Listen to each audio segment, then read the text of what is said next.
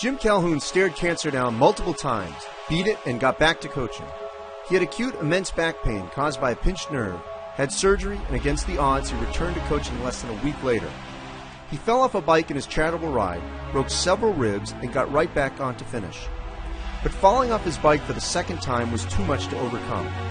A fractured hip and the subsequent recovery was enough to force him to reevaluate his priorities this summer, even after saying a week after the fall that he would be back.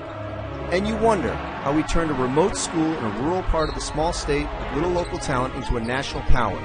Well, few coaches in college basketball coached as hard as his teams played, were as defiant and cantankerous with the media and officials. Will you please? Quite frankly, we bring in $12 million to the university. Nothing to do with state funds. We make $12 million a year for this university. Get some facts and come back and see me. Get some facts and come back and see me. And yet loved by his players, notably the plethora of NBA talent that came through the doors. From Donyell Marshall to Ray Allen to Rip Hamilton, helping him to his first NCAA title in 1999, to a statesman like Emeka Okafor, leading the Huskies to a second in 2004, to ultimately the most magical rides that he oversaw in 2011. Kemba Walker, step back, Walker, Cormier, Kemba does it again. UConn wins at the buzzer.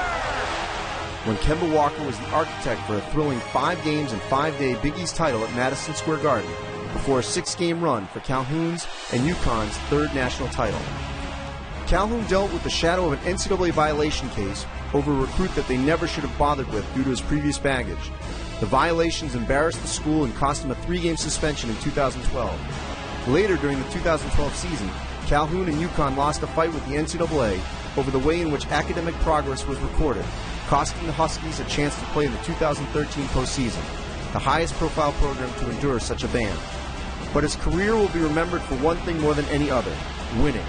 He reached the Naismith Basketball Hall of Fame by virtue of creating an elite program without the history or tradition, talent base, or facilities as an embedded advantage. Calhoun won 3 national titles, went to 4 Final Fours, won over 800 games, coached a number of NBA All-Stars, and will have a legacy that won't be duplicated for decades to come at UConn. He arrived in Connecticut as a gritty Bostonian who was never afraid of a fight.